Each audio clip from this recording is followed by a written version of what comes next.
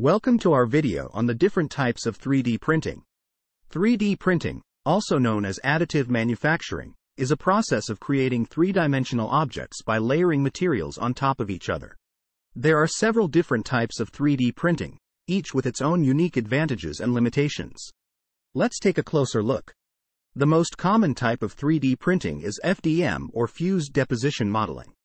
This method works by melting a plastic filament and then depositing it layer by layer to create the final object.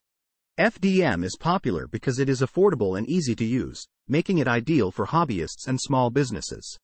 However, FDM prints tend to have visible layer lines and may not be as precise as other methods. Another type of 3D printing is DLP or digital light processing. DLP uses a light source and a liquid resin to create highly detailed objects with smooth surfaces. DLP printers are popular in industries like jewelry making and dentistry, where precision is crucial. However, DLP printers can be expensive and require a lot of maintenance. SLS or selective laser sintering is a 3D printing method that uses a laser to melt and fuse powdered materials, such as metal or nylon. SLS can create objects with incredible detail and strength, making it popular in industries like aerospace and automotive manufacturing. However, SLS printers are very expensive and require specialized training to operate.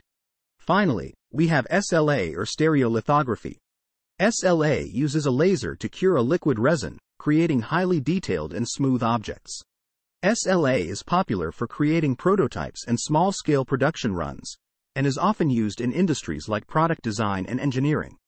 However, SLA printers can be expensive and the liquid resin can be messy to work with. So there you have it, the different types of 3D printing. Whether you're a hobbyist, designer, or manufacturer, there's a 3D printing method out there that's perfect for your needs.